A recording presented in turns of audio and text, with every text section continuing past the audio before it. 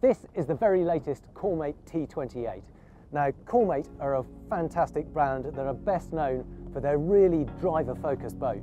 And its predecessor to this, the T27, was one of the most entertaining boats I've ever driven. So I am really looking forward to this.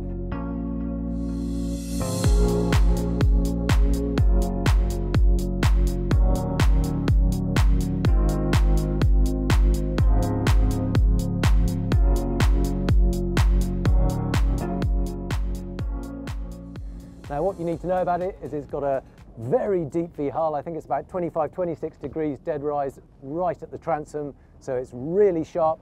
It is powered by a Mercury 350 horsepower 6.2 litre V8 engine, and it is set up absolutely to be a driver's boat.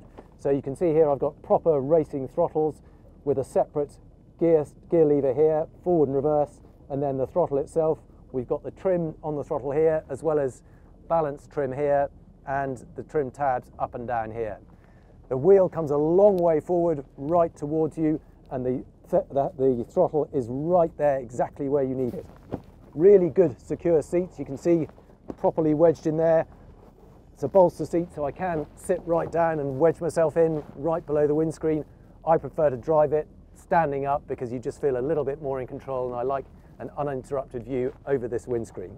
But let's show you what it's capable of, because it really is something. And once we're in gear, we've then just got the throttle to worry about. We'll line everything up, we'll keep the trim well down to start with. Got all the trim tabs up, because this is a really sensitive boat. Because of that deep V, just a tiny bit of steering input makes a big difference, and you've got to get the trim absolutely right. So here we go, let's put the power on. Ease it up, not too fast to start with. Good torquey V8 engine, nice and low in the hull. Takes a little bit to get going because of that deep V, you haven't got such a big planing surface. But then as we put on the more power, now we're already doing 25 knots at this speed. We're doing 3,500 RPM, doing 28 knots. It's going to ease the trim up a little bit, just take it up to 30 knots. First of all, I just want to show you how sensitive it is on the steering. So just a quarter of a turn of lock and it banks straight into a turn. Straighten it up, quarter of a turn the other way and straight back. And it is really, really quick to respond. And it just feels so grippy and so secure. Let's put in a tighter turn. I'm going to turn to port this time. And it just tracks right round so well. Just feels fantastic. I'm going to put a bit more speed on now. Hear the noise of that V8, it just sounds so good. So I trimmed it back in for the turn, now I'm trimming it up again. Now we're doing 38 knots effortlessly. Let's go all the way. Got 4,900 RPM. Just lifting it up, and it's absolutely skipping along on that hull now. 46 knots. Just feels fantastic. So the other advantage about having a really nice, smooth running hull is that it's actually pretty efficient at lower speeds. So now we're doing 27 knots, we're burning 38 litres an hour. So it's not a great deal more than a litre per mile, which on a really quick boat like that is pretty impressive.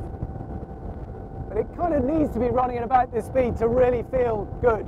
Any slower than that, it feels like it starts to drag a little bit, but let's ease it back a bit. Okay, so now we're doing 25 knots, just over 3,100 RPM and 33 litres an hour. So you're not really saving much on fuel. It actually feels better when it's running a bit quicker. So put through a turn. Let's wind it up again a little bit. Just get that balance right.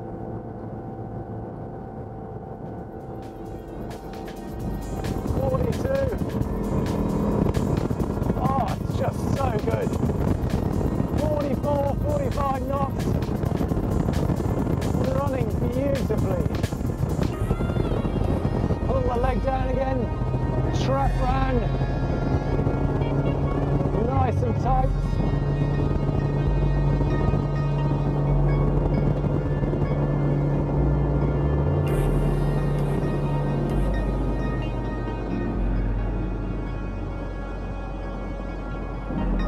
You know what? That has lost none of its magic. Just like the predecessor, the T27, it is an absolute minter of a driver's boat. You've got such control, such speed, but it's just the adjustability of it. You need to know what you're doing a bit. It's not one of those boats you can just jump in and go hell for leather. You've really got to work it. You've got to get the balance right, you've got to get the trim right, but when you do get it right, it's so rewarding. It just takes off. You can feel it sort of lifting up on the water drops away, it starts to plane efficiently, it rises right up on the surface, and it just skips along. And then the slightest bit of steering, it just dives in one way, then the other, but it doesn't feel flighty, it doesn't feel like it's going to lose grip. And when it hits a bit of a wave, it just flies straight and true and tracks straight through it. Honestly, I wondered if I was slightly imagining or getting a bit nostalgic about how good the old T27 was, but no, the old magic is very much still there.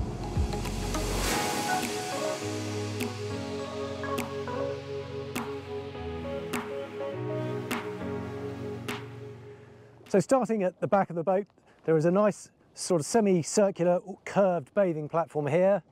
We've got the sunbed here. In this particular configuration, we've got it set up to be an aft viewing platform.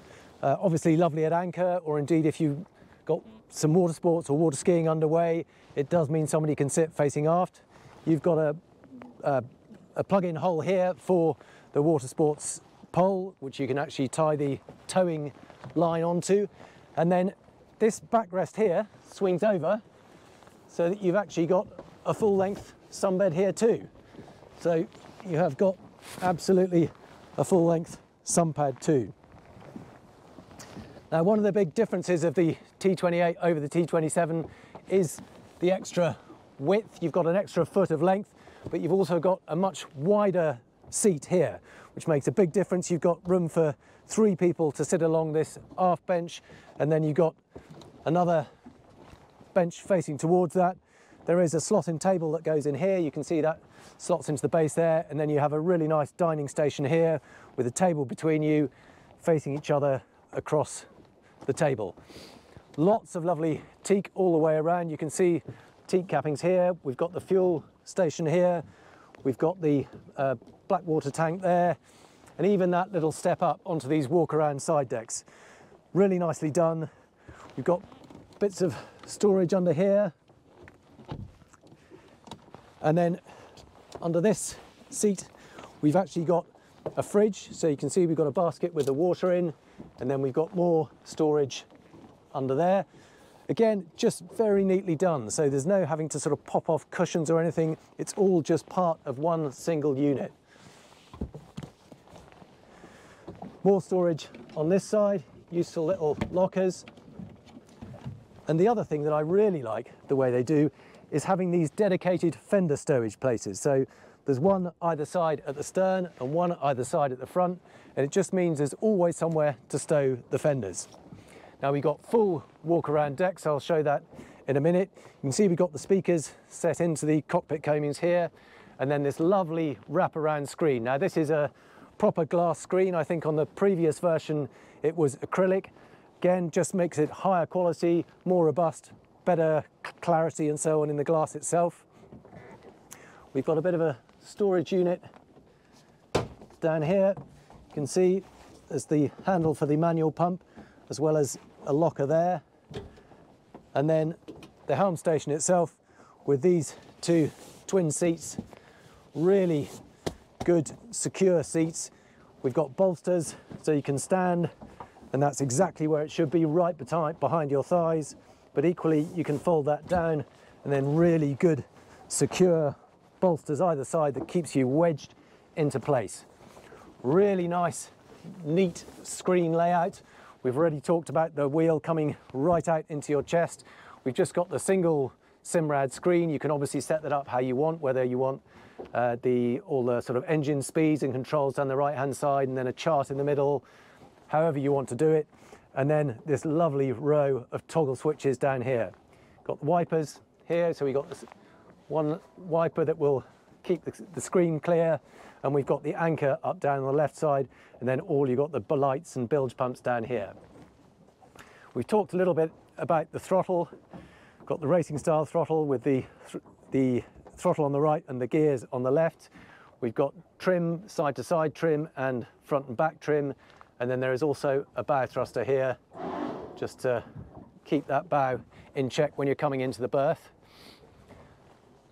Very smart layout. We've got this nice mahogany finish around the helm station itself, a couple of cup holders, and then the grab rail all around here. Rather attractive built-in steaming light up on the windscreen itself, and then these walk-around decks make it very easy to walk around. There are a couple of sun pad cushions here, so you've got a nice sunbathing area. And another neat little feature they've added is solar panels. So this black square here is a solar panel. That's not going to give you a huge amount of power, but what it will do is make sure that your battery stays topped up. So if you keep it on a swing mooring or you stay the night at anchor, it should just mean that your battery will also stay topped up. You can see we've got more speakers built in here, and these are these extra stowage points for the forward fenders. And then a lovely anchor locker up here. The anchor itself is on an electric windlass, and you can see it is a through hull anchor that runs right through the bow there with just the rope. Doesn't look like we've got any chain on this, we've just got a rope rode on here. But you can see that stays neatly in there, and then a couple of cleats up here with a walk-through bow. Very Scandinavian style thing, this having a walk-through bow, because what they often like to do is more bow in to a sort of rocky island and then have a stern anchor out the back, and it just means you can walk straight through the bow. But really nice, practical walk-around layout. Very stylish with all these teak decks. But most of all, it's about the driving experience. But it's not a completely open boat. There is also quite a useful cabin down here. So if you're able to come round, I can show you the cabin too. You can see that's got a slide across mahogany door here, with that lovely grain there, but that slides under the helm.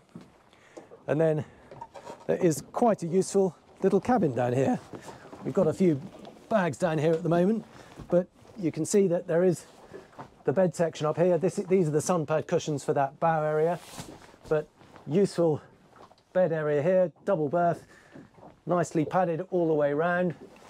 And then either side of me here, we've got a storage area down there, a smart little sink, got a couple of cup holders for your toothbrushes and so on over on this side.